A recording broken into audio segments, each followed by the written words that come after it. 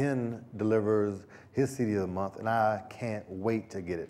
As soon as I get it, I know, like I said, I know there's value on there. I put it in, I take notes, I like drive home with it, take like for about 2 or 3 days. When I first get it, it's in my car, it's the only thing I'm listening to. When I get home, I have one of my guys put it down on my iPod, I'm listening to it, trying to take out nuggets. Because each and every CD of the month club or newsletter of the month club that I'm a part of, the newsletters have true value. And my job is to take the value and stuff I can apply to my business right away and implement it.